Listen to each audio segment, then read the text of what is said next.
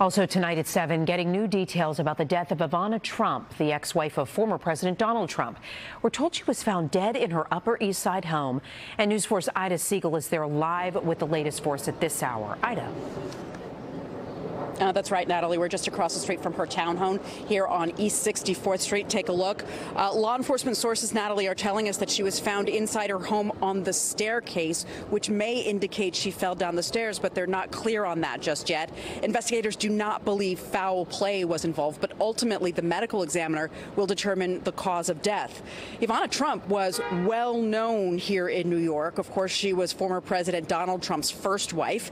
They were married for 15 years and known as a power couple, often hitting the tabloids. They shared Trump's three oldest children, Donald Jr., Ivanka, and Eric. Eric Trump and his wife were seen outside Ivana's residence not too long ago. Eric made a very brief statement. Take a listen.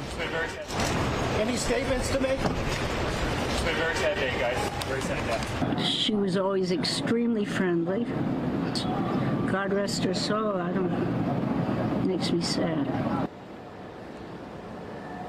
Donald Trump released a statement today on his social media platform saying that Ivana was a wonderful, beautiful, and amazing woman who led a great and inspirational life. Her pride and joy were her three children. She was so proud of them, as we were all so proud of her. Rest in peace, Ivana. And the Trump family also released a statement saying in part that she was an incredible woman, a force in business, a world-class athlete, a radiant beauty, and a caring mother and friend.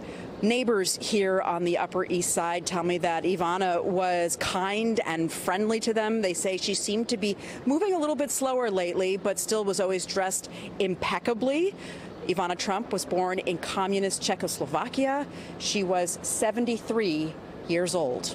Reporting live outside her townhouse on East 64th Street, Ida Siegal, News 4, New York.